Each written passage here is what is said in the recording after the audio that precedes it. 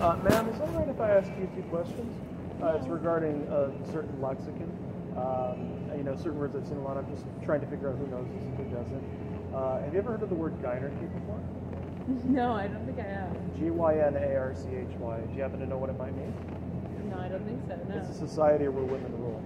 The women rule households, I can appreciate that. the government, businesses, etc. Oh, okay, yeah, so kind of like a not a monarchy, but a patriarchy sort of deal, right? Almost, yeah. I mean, sometimes there's the assumption that matriarchies are a mirror of patriarchy, but actually they're not. Right. Because in patriarchy we tend to emphasize competition over cooperation, but if you study the matriarchies in Africa or in Asia, you learn that it's actually not the case that the women are sitting on the men or oppressing them.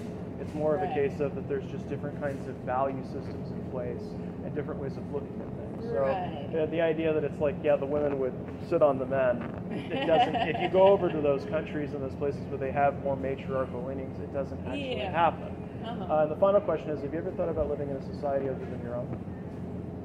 No, not necessarily. I feel like equality is probably the best move. Okay. I appreciate that much more, in my opinion. I understand where you're coming from. I hope you have a great day, man. You too.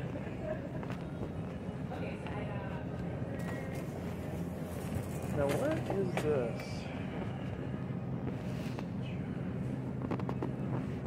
Okay.